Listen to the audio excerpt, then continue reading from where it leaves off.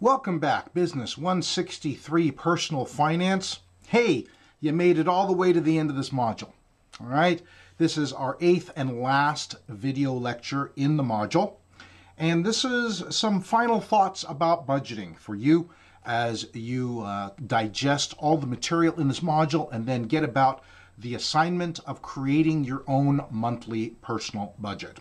All right, so you can see here in the first title slide, final budgeting thoughts. So let me just tell you right up front, budgeting's hard. It's not fun. It's not easy. It's not fast. While it feels very satisfying when you finally finish it, doing it is not fun. And quite frankly, saying no to yourself is never easy, even if it's for a good end at the end, in the long term. In the meantime, it's never easy, right? Quite frankly, if self-control and self-discipline were easy, every single one of us would be in great physical shape and have already accomplished most of our highest goals. But that's not quite how life works. It's hard. Self-control and self-discipline are hard. Creating a budget and sticking to it and living with that budget is hard work. Quite frankly, one of the things that makes budgeting hard is a lot of our life is already fixed and will remain fixed in that way unless there is a lot of life change. And for some of us, our lives demand a lot of life change to really make some good progress along our financial health. But it also means a lot of where we struggle the most is with the little stuff. The little stuff is where we struggle a lot. Little stuff. Like, research confirms that, well, quite frankly, little stuff like eating out is one of the biggest financial regrets that people have. The only bigger regret that some people have, research says the biggest regret is paying too many bank fees. More on that when we hit the whole module on banking, right? Another way that people find the little stuff gets really expensive nowadays, delivery apps, delivery food apps, incredibly expensive when you total it all up. Do you realize how much more money you're spending having someone else deliver that food to you rather than just driving out there yourself or, oh, heaven forbid, cooking yourself a meal, right?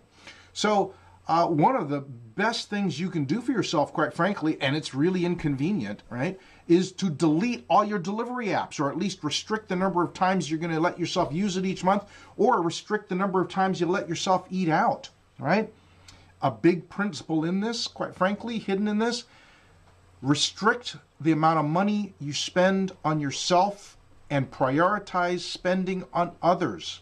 That will revolutionize your spending and your budgeting, quite frankly, right?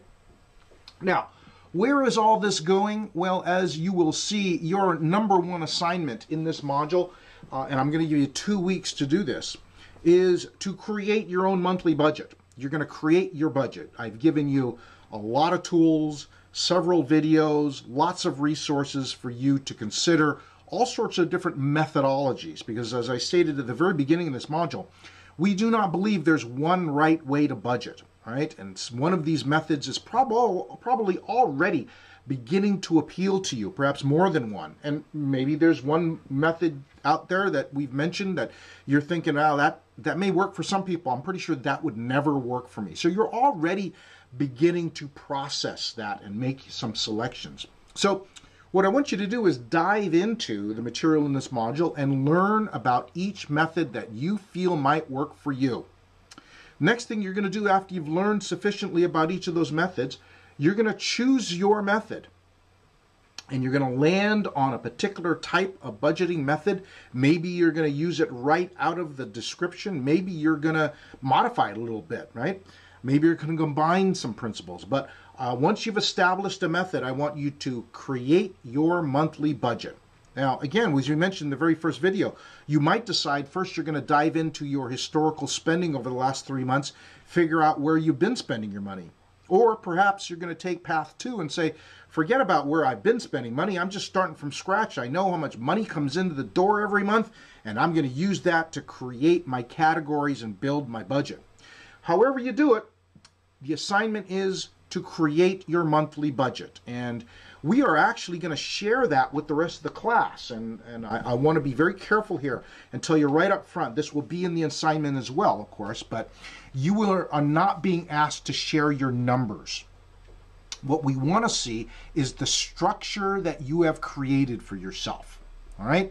And you're going to talk a little bit about why that budget, you think that will work for you. I'm not asking you to publish your income numbers or your spending numbers. In fact, you can gray that all out or delete it, right? Maybe it's just your categories. Maybe you don't want to be that specific for the rest of the class. It's not up to you. I'm not looking for you or asking you to publish your business, so to speak, right?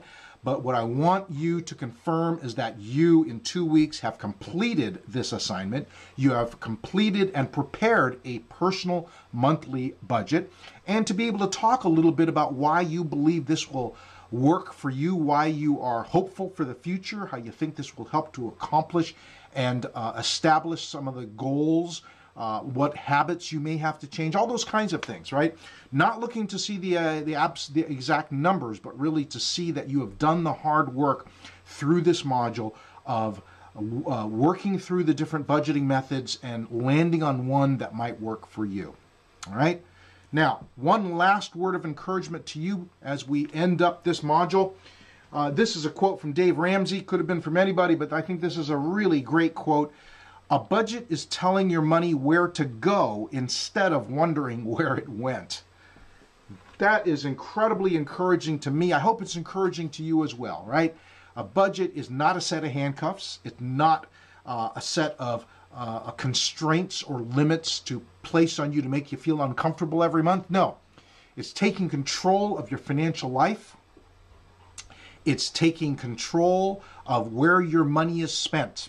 It's telling your money where to go rather than wondering at the end of the month, how come I don't have any money and I wonder where it all went? So I hope that's helpful and encouraging to you. Thanks so much for working through all the bits and pieces of this module. We'll see you in the next module.